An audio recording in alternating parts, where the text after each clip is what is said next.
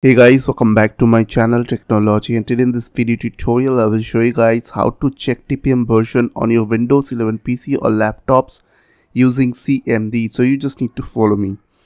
So firstly you just need to go to your start or search window, type CMD.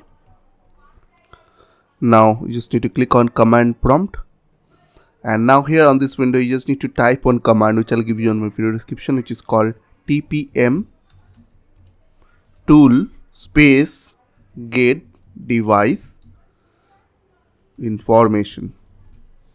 Now press enter from your keyboard, and now as you can see it is showing TPM present, that means TPM enable or disable is true, that means enable, and TPM version from here. So I hope this quick tutorial will really help for you, and please don't forget to click on the subscribe button, like button and share button. And if you have any queries or questions, then comments down below. I will see you guys in the next video. Till then, bye bye, take care.